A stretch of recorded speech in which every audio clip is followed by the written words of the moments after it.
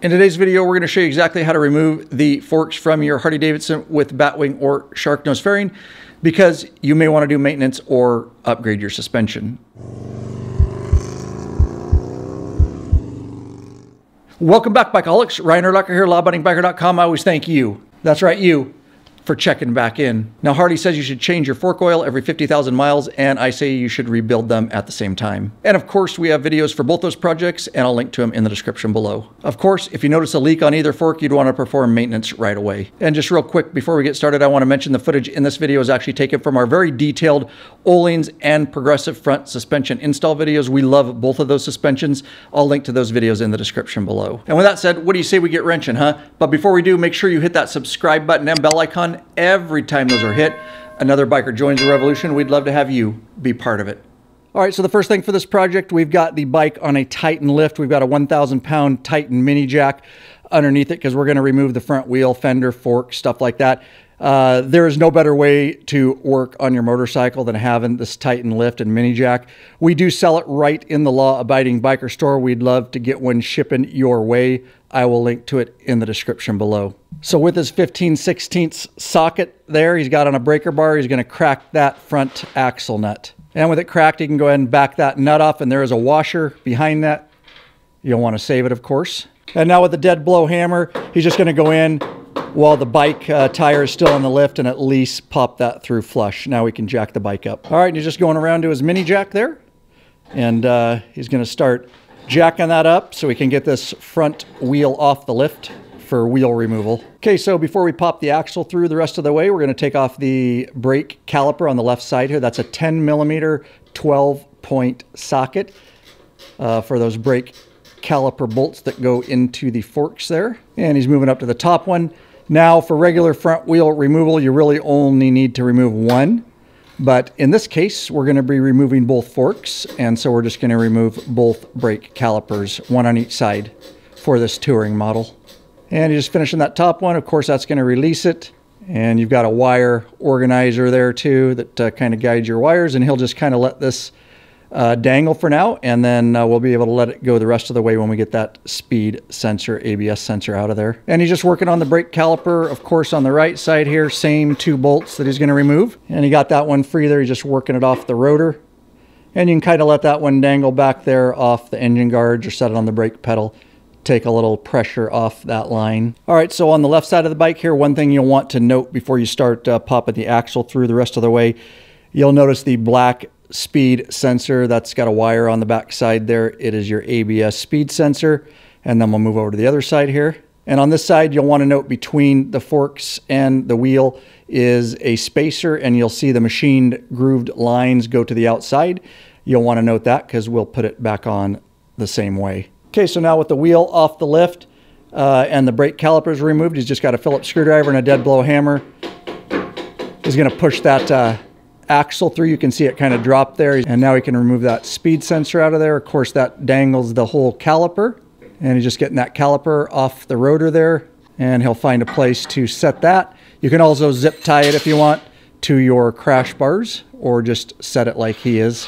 All right, now you can pull that axle out the rest of the way. He's going to be supporting the wheel there. Of course, the spacer on that other side drop down, no big deal there, and he can get this tire out from there now. All right, and with a 1/4-inch hex head there on a socket and extension, we're going to remove this fender from the forks, and there's two bolts on both sides. And on the inside, you don't have to worry about it because those nuts are welded on. So you just back the bolts out there.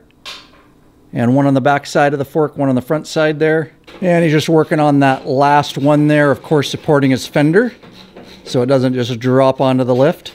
And now you can get that fender out of the way. All right, so we're going to remove the fuel tank. You don't have to, but it's going to make it a lot easier to work up there at the fork. So remove the seat here is what we're going to do. It's really easy to remove the fuel tank. We're going to show you how here. That's a thumb bolt, one of our extended thumb bolts for the rear seat. Makes it super easy to get off. It is a product from RICKRAK. We sell it right in the Law Abiding Biker store. We've got regular and then extended for your touring to get behind that passenger seat and all that. Makes it super easy. I'll link to everything in the description below. With that, he's going to go ahead, pop the rear of the seat up, slide out that front tongue, and then he's got a wire to contend with because this is my Harley heated hammock. He's going to unplug that and get the seat out of the way. All right, first thing, he's going to pull that vent line. There's one vent line on the right side. It'll probably be zip tied down stock on your bike, so go down there, look for the zip tie. There's another vent line over on this side here, and he can actually disconnect it right there. And he got that popped off. Next, he's looking for his gray plug. There's a gray plug underneath the seat there, and he's going to go ahead and push that, and then it pulls right out like that. And on the rear of the tank here are 2 bolts. They're Torx T40. And he's going to go ahead and back these out. Got that one out there, and he'll move around to the left side of the tank here and back that one out. Again, Torx T40. Okay, so before we remove the front tank bolts, we want to keep it a little bit steady because you got to yank on this fuel line to get it out.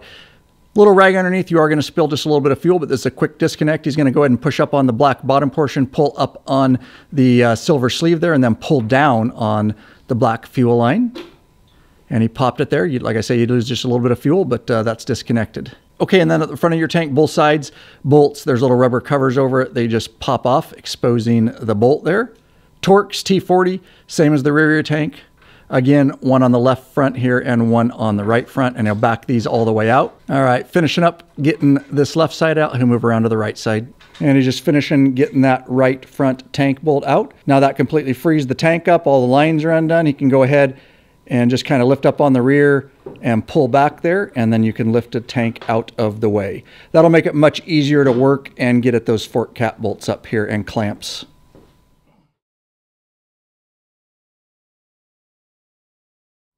All right, and then on both sides of your lower inner dash cover here is a Torx T27 bolt, left and right side. All right, and you're just moving around to the other side, and he'll get that bolt out of the way. All right, so what you want to do now is stock here. This is stock, and he's going to go ahead and remove that big plug there. It's just a push tab, and then you pull it out. You're going to have one of those on both sides, and then whatever other accessories that you have plugged in, and we can rock that out of the way there.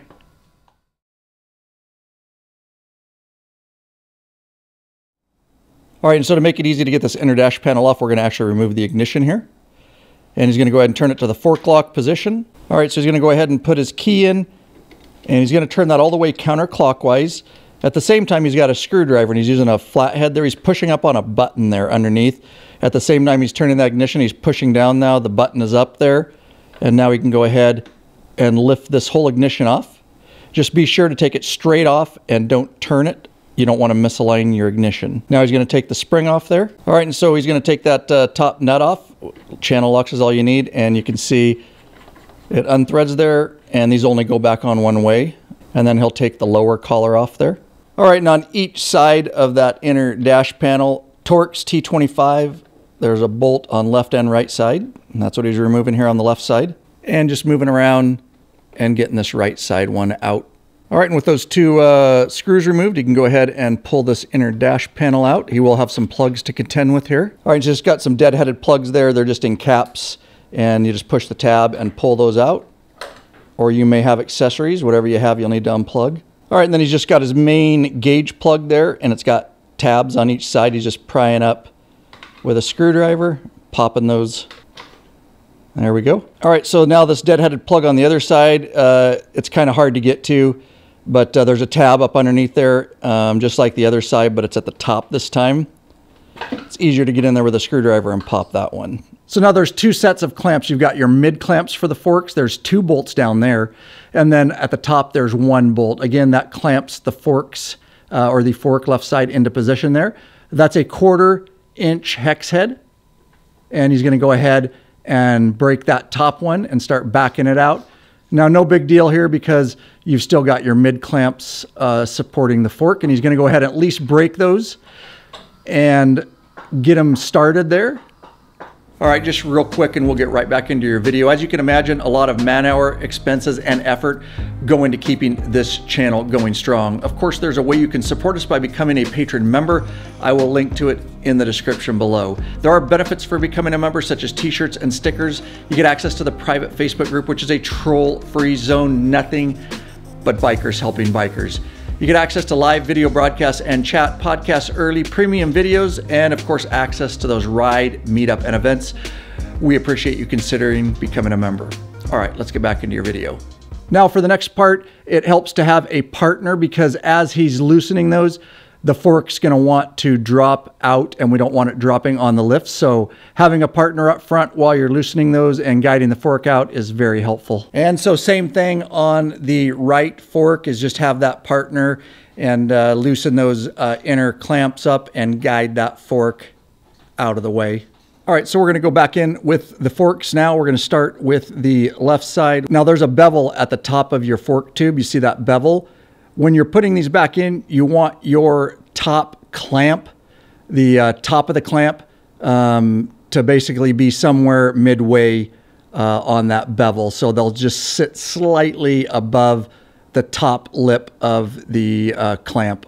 All right, so the easiest way to do this is definitely to have a second set of hands, and one person can slide the fork and tube up into the mid clamps and upper clamp, while the other person on the inside is starting to tighten those bolts down and making sure again that we have the top of that fork lined up with the clamp appropriately. All right, and with a 1/4 inch hex head, there's 2 bolts there that he's tightening down. Those are your mid clamp bolts, and he's just getting these a little bit snug, and then we're gonna torque them down to specs. And he's moving up top there to that one, same size, and just 1 bolt, and he's gonna snug that one down too before we torque it. That's your top clamp there. All right, so just going in with his torque wrench, and it's the same for the top clamp and the 2 bolts at the mid clamp, and it's 14 to 18 foot-pounds is what he's putting on those. Got that one. And he'll go torque the 2 mid clamp bolts. And we're going back in with the right fork, and we're gonna do everything exactly the same and torque things down, get everything lined up. And of course now we're gonna go back on and get the fender into place. And it definitely helps to have a partner for this too. One guy can hold it in place because there are the 4 bolts, both sides, front and back of the forks there, and we'll get these bolts all finger started. And with this 1/4 inch hex head wrench there, he's gonna go ahead and go around this fender, both sides, and just get these snug down. We're not gonna torque these. All right, and of course, back up with our front wheel. Do make sure that you're putting this on correctly. There's arrows on it in the direction that it turns. You don't wanna put it on backwards. All right, and just to speed this up, we're gonna work together putting this front wheel back on. And don't forget that you've got the axle. We put a little anti-seize grease on it so it comes off easier next time. And then that goes through. And then of course, on the right side, there's a spacer, and it's got machine grooves in it. That goes to the outside of the bike. It goes in between the fork and the wheel. And then as we pop the axle through, of course, between the left fork and the wheel goes the ABS speed sensor, and then we can slide the axle all the way through. All right, and don't forget your stock washer goes on first, and then your front axle nut. All right, and then don't forget your stock bolt there. That is your pinch bolt. That it's a safety mechanism that pinches your axle from the other side, just in case you did lose your axle nut or it loosened up. And with a 6mm hex head, he's gonna go ahead and torque this pinch bolt down to 18 to 22 foot-pounds. There we go. On the torque wrench there, he's gonna torque this down 70 to 75 foot-pounds is what the front axle nut calls for. There we go. All right, so we're gonna go back on with both brake calipers there.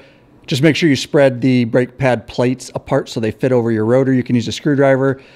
Just take care not to mar them up. Okay, this left side brake caliper, now that the cheek plates are spread apart, you can fit it up over the rotor there. And of course, line the 2 bolt holes up there. All right, with his caliper back in place over the rotor, he can start lining things up. Don't forget there's an additional plate on the left side. That's a stock bolt and washer. And that little plate there is to guide your ABS sensor wire and hold it. So he's getting that all squared away. And then he can go in with his stock bottom bolt and washer. And then he'll follow it up here with his 10mm 12-point socket on those brake caliper bolts. And he's just getting those snug down. And he'll do the same install on the other side minus the ABS wire.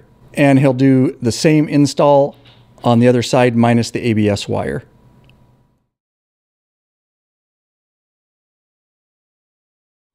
All right, and he's just putting that lower dash panel back in place there. Just make sure that whatever wires you unplugged can vary, whether it's a Street Glide or an Ultra, but plug everything back in the way it came out, and he'll get that positioned into place there. And don't forget, you have 2 bolts left and right side that he's getting started there. And those are Torx T27. And just moving around to the left side there, getting the hole lined up, and he'll get that one in there and snug down.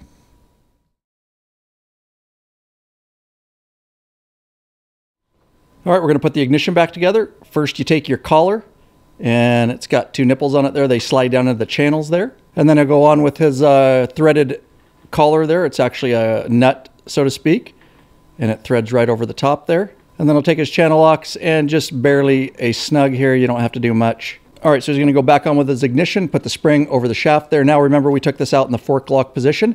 You want to go in very gently and back in the fork lock position, feeling for the channels there. Try not to turn it. And he's feeling for it there. And back into place. And now he can go ahead. He's got his key and he's going to push down on that and turn clockwise. And it locks that. You'll hear it lock and snap into place. All right, and he's just getting his tank position back there. He'll kind of slide it on and try to line up those front 2 holes. All right, and he's just going in with his bolt there, left front, and there's one on the right front too, and we're not going to tighten anything down yet. We got to line up the back holes, but he'll go around to the right side and get that one started. And just 2 bolts on the rear here of the tank, left side, and then he'll move over to the right side there. And with his wrench now, Torx T40, he can go ahead and get these rear ones snugged all the way down. And with the rear ones tightened, he can go ahead and go up front, left and right side, and get those snugged down too. And again, Torx T40. And don't forget your rubber cap that goes over the top of the front bolts there. And he's going to go ahead and hook up his fuel line. He's pulling up on the chrome collar there, pushing up on the black portion, and you heard it snap into place. All right, just going to get his right side vent line, just fish it down through the right side of the bike there. Again, when this is stock, it is zip tied, and you can certainly put a zip tie on it if you want. And he'll move over to the other side here, and there's that vent line that he'll pop back together there. And he's going to go ahead and grab his gray plug there. Only goes one way, make sure it clicks together. And of course, he can go back on with the seat here. This is my Harley heated hammock, so plugs into power underneath there. He'll slide that rocket up, slide that front tongue in, get it positioned in the back there, and then he'll secure it down with our RICKRAK seat bolt in the Law Abiding Biker store. Link in the description below. All right, your journey's not done on the channel. I'm popping a couple videos on the screen here for you. Hopefully something useful or entertaining. Heck, maybe both. At any rate, when you're done watching videos, make sure you get out there and ride every chance you get, Bikeaholics. Peace.